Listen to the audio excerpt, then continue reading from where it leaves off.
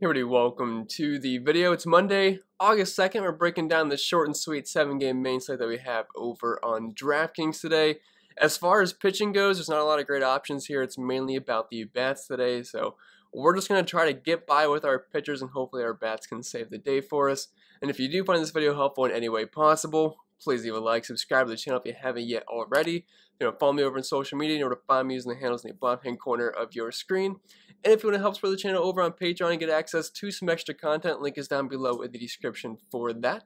But you can get access to the projections, the optimizer, ownership projections, rankings, cheat sheets, data sheets, Discord community, all that fun stuff. Link can be found down below. And there was a nice little update on my optimizer. It's more visually appealing now. There's some extra added features, including more in-depth stacks and things like that. And you can now get access to other sports once you get access to just one sport here. So you can have the NFL, NBA, NASCAR, PGA, MMA all in one on the optimizer if you just look at the drop down there. So nice little added feature there, which I think should help everybody out. And it is the beginning of the month, so it is one of the best times you can sign up over on Patreon to get your best bang for your buck. And there's a lot of extra content over there, so I think you will enjoy it. And last but not least, this video is sponsored by Prize Picks. I'm sure most of you know what it is by now, but if you don't, it's daily fantasy sports. Simplified, just you versus the projections. There's no sharks, 150 max contests, or anything like that. Just you versus the props that they offer each and every single day. And if you look hard enough, you can find some pretty soft lines to take advantage of. And as of right now, if you're a new signee over on Prize Picks, you can get a free money bonus up to $100. That's an instant deposit match up to $100, so it's free money. Why not use it to your advantage when you use code CPEN and tell them I sent you at either prizepicks.com or you can use the link down below in the description. But I think that's it for the plugs for the most part, so without further ado, let's dive into today's video. And as per usual, we'll start with the pitchers and move on to the bats. Now I do want to mention I'm going to talk about the bats a little bit differently than I normally do, so I think it'll be a little bit more efficient here and it should shorten the videos maybe a little bit. But as far as pitching goes today, like I was mentioning in the intro, there's not a lot to like here at pitcher, and I feel like I say that almost every single day, but pitching has been rough the past month, it feels like, and now that we really don't have any great pitchers here, it's going to get even tougher here. But we'll start up top with Tyler McGill, $9,600. He's looking like our SP1 in the slate, and he only has like 30-ish innings on the season, so it's hard to put too much into it, but he has looked pretty good, and he's facing a AAA squad, Miami right now, which just does not really have anybody good in that team. Yes, I know Jazz is there, and there's a couple of maybe okay bats, but they shipped off Marte, they shipped off Duvall. Both guys have plenty of pop in their bat, and their lineup looks really, really rough right now. So only a 3.26 implied team total against him. It's a very pitcher-friendly park over in Miami, one of the best places in all of baseball to pitch. He's a slight favorite here, 6K prop, and in limited sample size this season. McGill's actually been pretty darn solid. I mean, a nice 2 ERA. Now his xFIP and Sierra are close to 2 runs higher, but even then, the xFIP's still below 4, and as is the Sierra at 3 3/4 there, a 27.1% K rate, only giving by 121 ISO, a 30% hard contact rate, and about a homer per 9. And like I said, this is a great matchup versus Miami. Some of these splits still do include guys like Marte's and Duvall splits, but on the season they're still striking out around 25.5% versus righties.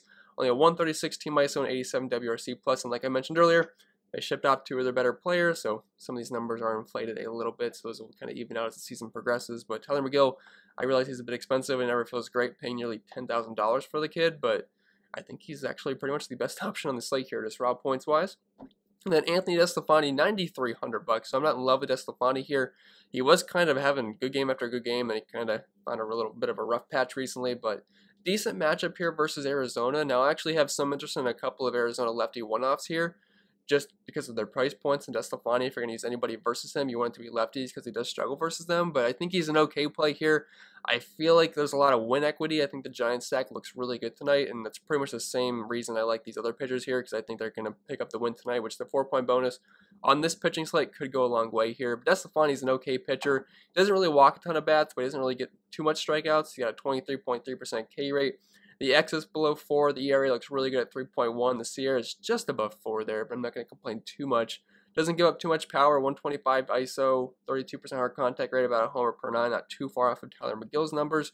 And it's also a larger sample size. If we're looking at the splits this season for the Diamondbacks versus righties, nothing too scary here. Over a 24% K rate. They do walk quite a bit, but only a 135 team ISO and an 82 WRC plus. So while that's probably won't be the biggest strikeout matchup in the world, I think DeSclafani could give us like 5 to 6 solid innings, maybe give up a run or two, get a handful of strikeouts and pick up the win, which wouldn't be too bad given the other pitching options today.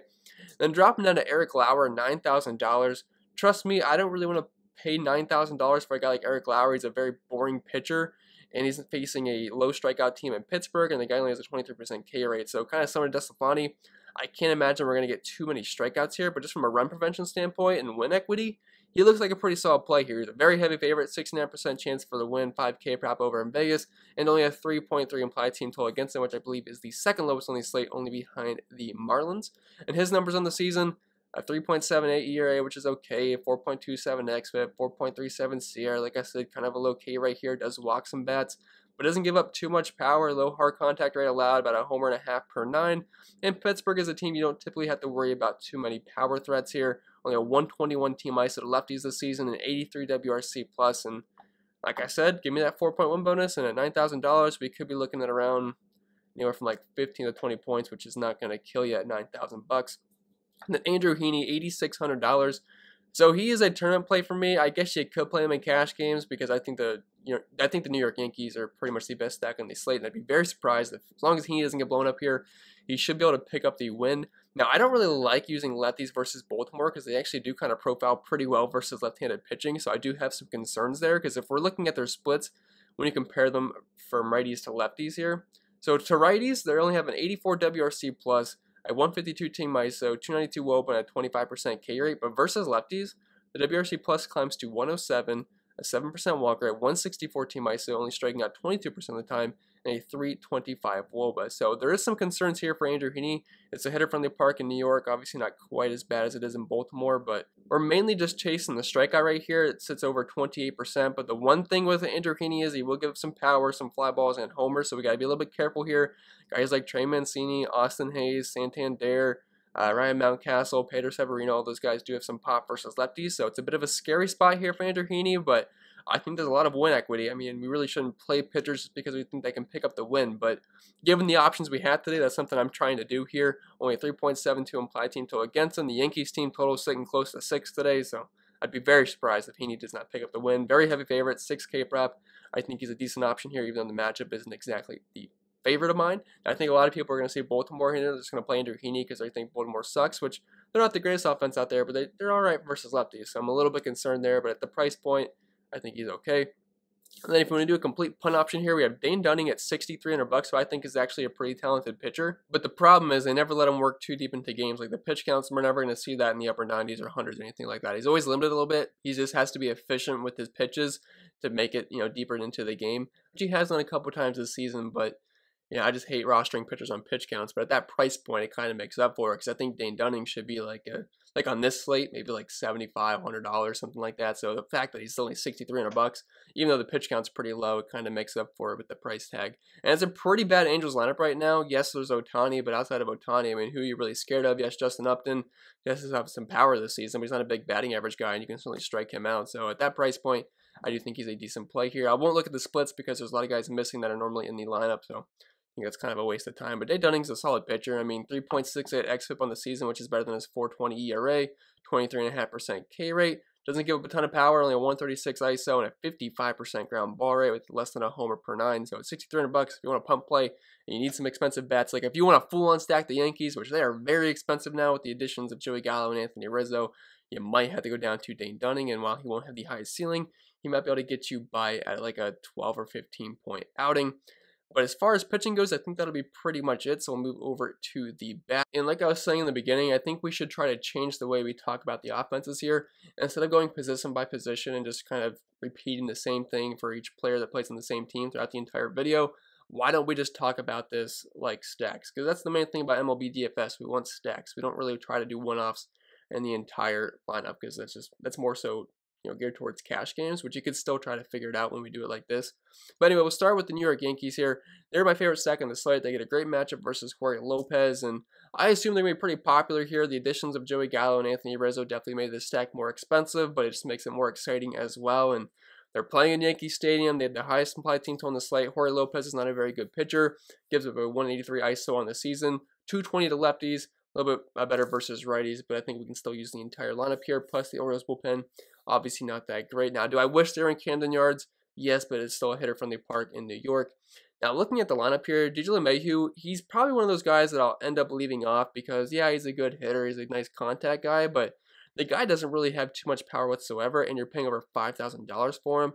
The only way I'm getting DJ LeMahieu in is if I somehow I'd have just enough money at first base or third base to fit him in if I'm doing a full-on like 1 through 5 stack, but I don't really think he's one of the best plays here on this team. But guys like Joey Gallo, Aaron Judge, Anthony Rizzo, Giancarlo Stanton, those are the guys that are going to eat up most of the ownership. Those are the guys with plenty of power. Joey Gallo, he crushes right-handed pitching for power, and Jorge Lopez gives it up to lefties, especially in the power department.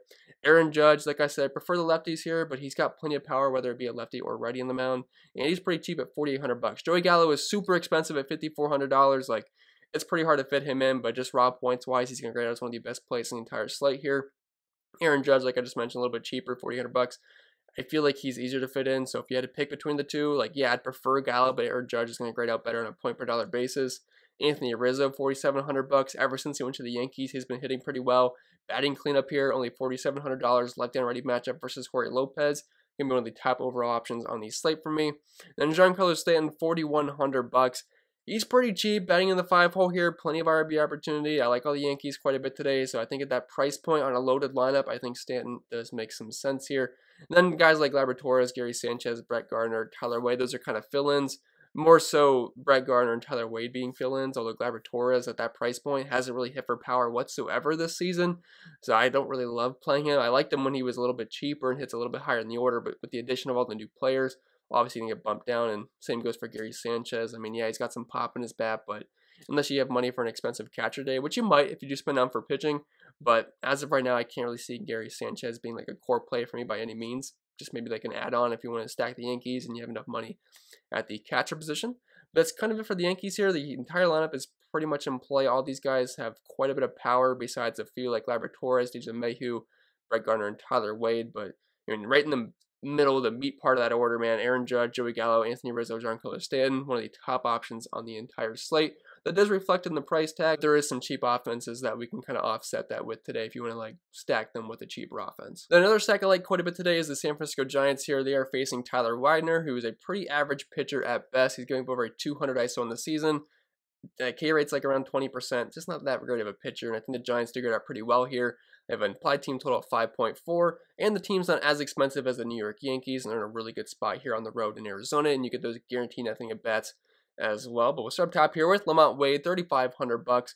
Pretty cheap here. I feel like he might be one of the chalkier players in the entire slate. People are going to see the high implied team total, the lefty and righty matchup. He's leading off, and he's actually shown some good power this season, batting over 250 in the ISO department. Chris Bryant, fresh face here. I feel like he'll be popular just because of that, because, you know, people like players that just got into a new team. Same's going to go for Anthony Rizzo and Joey Gallo, but he's, you know, he homered in his debut. He's hitting in the 2 spot here, and I like all the Giants here quite a bit today. Mike Yastrzemski, he's shown power this season. Buster Posey's been one of the better hitting catchers in baseball. Alex Dickerson, you get that lefty and righty matchup there. Same goes for Brandon Crawford.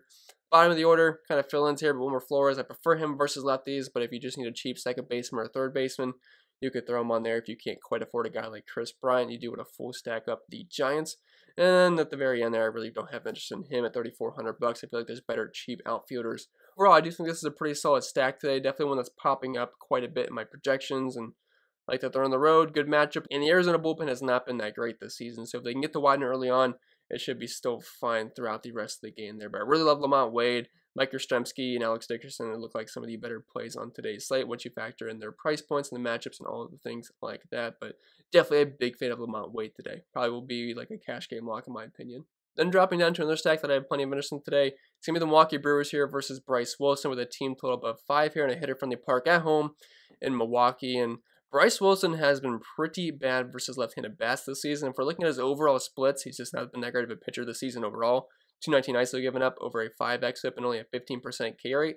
But if we look specifically versus lefties, it's smaller sample size obviously, but only a 10% K rate, a 6 xFIP, 7.5% walk rate, 36% hard contact rate, and close to 3 homers allowed per 9 innings and over a 400 WOBA with a 279 ISO. So I think all the lefties make plenty of sense here. The righties are still in play, but if you just want to use the lefties as like a mini stack with another team, I have no problem with that. But guys like Colton Wong, Omar Narvaez, Rowdy Tellez, Eduardo Escobar, new addition here. He's a switch hitter, so you can count him as a lefty as well. All these guys make plenty of sense for me. I mean, Jackie Bradley's like, he's dirt cheap, but I mean, he's dirt cheap for a reason because he's been pretty terrible this year. But the main appeals here, Colton Wong, Omar Narvaez, Eduardo Escobar, and Rowdy Tellez.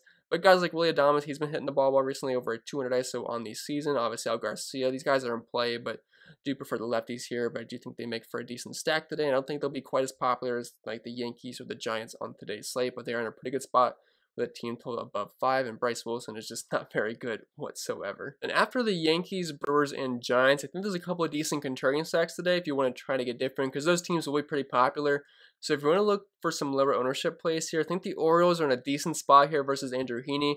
I know I talked him up as a viable pitcher, and there's a good chance I'll be playing plenty of Andrew Heaney tonight, but in the same time, it could go south very easily. And most times when Andrew Heaney is chalk, it typically does not work out. Now, they have a team total below 4 here, so I can't imagine the masses are going to flock to the Orioles, but that's why they're more of a tournament play here. But guys like Cedric Mullins, Austin Hayes, Trey Mancini, Ryan Mountcastle, Anthony Santander, Urias, Severino, Franco, these guys are actually decent versus left-handed pitching. Like if we look at their overall splits this season, which I know Cedric Mullins is not popping up here, which I need to fix, but Austin Hayes versus lefties, he's got over a 200 ISO, Trey Mancini close to a 300 ISO, Ryan Mountcastle over a 200 ISO, Santander obviously doesn't have the best of numbers in the world, but he's only $2,000, so all you really need is a hit and a run there. Ramon Urias, again, not that great, but I mean, he's a cheaper option here. But Pedro Severino as a catcher is decent versus lefties, batting close to 280. But I mean, guys like Hayes, Mancini, Mountcastle could definitely do some damage versus him, because we know Andrew Heaney, he's a guy that will give up plenty of fly balls and power, which those guys do specialize in versus lefties. So if you want to try to get contrarian here, I think a couple of the Orioles do make some sense. Maybe not a full-on stack, but you could do a mini stack of the order like from 1 through 4 or 1 through 5 or something like that. And it's definitely not going to break the bank besides guys like Cedric Mullins and Trey Mancini. It's kind of a scary stack to do, but I do think it's somewhat viable today if you want to try to get leverage on the Andrew Heaney ownership. I also think the Philadelphia Phillies are somewhat viable today. I'm not in love with the matchup versus Josiah Gray, recent addition from the LA Dodgers. But I can't imagine he's going to last too long into the game here, and they should see a decent chunk of the Washington bullpen, which hasn't exactly been great this season. And it's not just because they went off yesterday, which they did. They scored a couple of touchdowns, and they had a 2-point conversion mixed in there as well. I want to say they ended with around 15 points. But the Phillies, I mean, guys like Bryce Harper, Brad Miller, some of the lefties here do look pretty good. Didi Gregorius, Brad Miller, Bryce Harper. But you can always throw in guys like JT Realmuto, Gene Segura, Rhys Hoskins. I mean, some power in those bats and some decent batting averages. So don't love the Phillies today, but I do think they're decent, and I don't think they're going to get a ton of ownership either. But Bryce Harper, if you have the money for an expensive one-off, guys like Realmuto, Bryce Harper are definitely the tops on my list today. And to round this out, I'm not really a big fan of stacking the Diamondbacks here. They only have a 4.1 implied team total. Anthony DeSclafani is not a bad pitcher whatsoever. But a couple of these guys at their price points I think are fine if you're trying to get a cheap homer. Ketel Marte, $4,000. He should probably be more expensive than that. Leading off here, if you're stacking the Diamondbacks, you have to play Ketel Marte, but if you're just looking for some cheap one-offs here, Asdrubal Cabrera is only $2,700. He's a switch hitter, so he'll always have the platoon advantage here. Cole Calhoun, dirt cheap at $3,100, some cheap lefty and righty power. Christian Walker, I prefer him versus lefties, but at $2,600, guys like him and Carson Kelly do become in play. But I'm mainly interested in like Asdrubal Cabrera, Cole Calhoun, and Ketel Marte at their price points. But I'd probably only be mini stacking here. I can't really find myself full on stacking the Diamondbacks today, but if you want to do like a 5-man Yankee stack mixed with a real dirt cheap Diamondback stack today, try to get leverage on some potential Anthony DeSclafani ownership, I don't think it's one of the worst ways to go today. They won't grade out the best projection-wise, but projections aren't super important in baseball because crazy things can happen, but I think a couple of these guys do make some sense tonight. But with that being said, I think that'll be pretty much it for the video. So I hope it was helpful, and if it was, make sure to leave a like, subscribe to the channel if you haven't yet already. I'll be here all season long trying to help you guys become better MLB DFS players. And I cover other sports as well, including the NFL and NASCAR and NBA, which is only on Patreon for me, but obviously that's not in season right now. And if you don't follow me over on social media, you know where to find me, Pennell16 on Twitter, CPenn16 over on IG. And if you want to help support the channel over on Patreon, link is down below in the description for that. But it's the first of the month, or I guess the second of the month, but it's still one of the best times to sign up if you are interested. Check it out if you want. You get access to everything here, my entire spreadsheet, my Discord community, my projections, optimizer, which is newly updated. And there's every single sport on there, rankings, cheat sheets, and all the good stuff link can be found down below. And don't forget this video was sponsored by PrizePicks. I'm sure most of you know what it is by now. If you don't, it's daily fantasy sports simplified, just you versus the projections that they have on their site each and every single day. And as of right now, you can get a free money bonus up to $100. That's an instant deposit match up to $100. If you deposit $100, you get $100 for free. So it's free money. Why not use it to your advantage when you use code CPenn and tell them I sent you at either prizepicks.com or if you use the link down below. But I think that's pretty much it. I will stop rambling, and I hope you guys enjoyed the start to your work week.